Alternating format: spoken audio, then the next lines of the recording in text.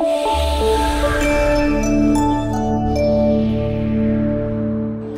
in Tianjin, the neighboring city of Beijing, for the annual meeting of the new champions of the World Economic Forum, also known as the Summer Davos. This year, the 3-day-long event is themed on shaping innovative societies in the fourth industrial revolution. The Summer Davos is hosting over 2,000 guests from over 100 different countries, making this year's event the largest one yet. So let's go and take a look and see how China is shaping its innovative future. After a year of research, the World Economic Forum announced 9 lighthouse manufacturers from across the world, recognizing their outstanding performance in applying the fourth industrial revolution technology to achieve modernization of production. 3 Chinese companies were selected because the performance of these Chinese lighthouses is 20% to 50% higher than that of ordinary factories, which creates a competitive edge. The companies are focusing on scale development and agility, setting a new benchmark for manufacturing. 中国将大举投资科学技术，力争实现跨越式发展，在工业国家中拔得头筹。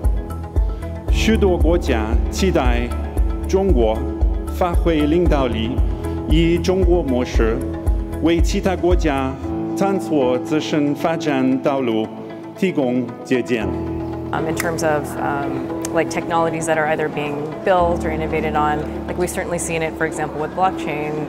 If you think about the top markets for blockchain, China is clearly like in the top 3. So we've certainly seen that from partnering with exchanges that are kind of China-based and seeing the demand for that type of education. So I expect that to continue, whether it's blockchain or AI or maybe on the more frontier technology industrial side. I see here, and this is very obvious, a young generation which understand very well the benefits of entrepreneurship. I see a government which also understands the benefit of entrepreneurship, and I see large companies which understand the benefit of entrepreneurship. So when the individual, the large companies, the financial institution and the government understand it, you are just going to see more and more of it. I definitely see China being in the forefront of a lot of this innovation because a lot of the technology is being made here, and also a lot of the developers are going to be based here.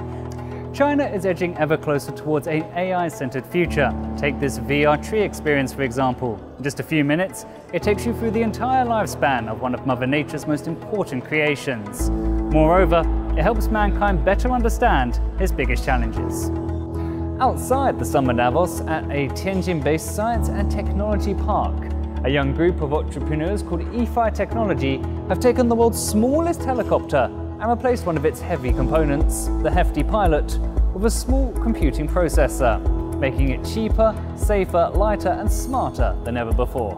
In the context of the fourth industrial revolution, FE Tech has grown from a few people to around 100 people in 4 years.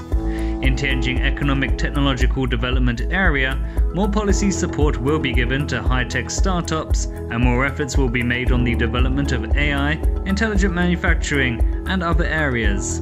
The Tianjin government has provided a great convenience for the cooperative land use, and next year we will move to a 10,000 square meters office area, and it's all free. And the government will also give us considerable support for the tax extension and the talents. In the future, we will rely on the artificial intelligence to keep our innovation in the field of navigation. Back to the forum, panel discussions and cross-conversations on topics including innovation and made with China are heated. To support ongoing fourth industrial revolution, World Economic Forum founder Klaus Schwab said the China proposed Belt and Road Initiative could be helpful. And with the pre-initiative, we create particularly connectivity in terms of infrastructure.